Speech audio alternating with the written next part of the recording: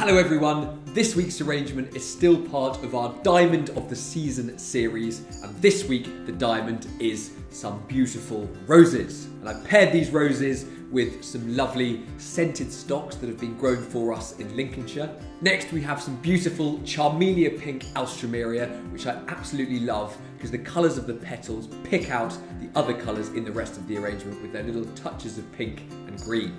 Then we have some lovely Doria Dark Santini, which just adds a vibrant pop of pink to the middle of the bunch. Next, some tall structural antirrhinums, and finishing it off, a bit of hard ruscus foliage. Always remember your flower care. You've got to snip an inch off the end of all your stems. You've got to use room temperature water, fill your vase about a third full, and use your flower food.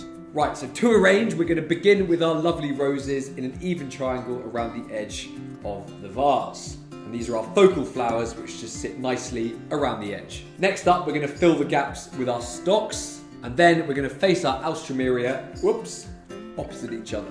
And what we've done here is created our lovely structural stem grid in the middle of the vase for our taller flowers to stand up in. So now we face our Santini opposite each other a little more centrally, using the other stems for support. So they're just slightly filling up the middle.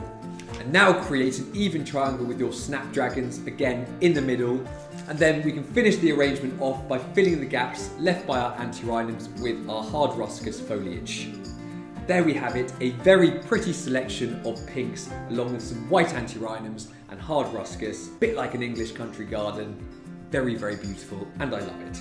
I hope you love it too, and see you next time.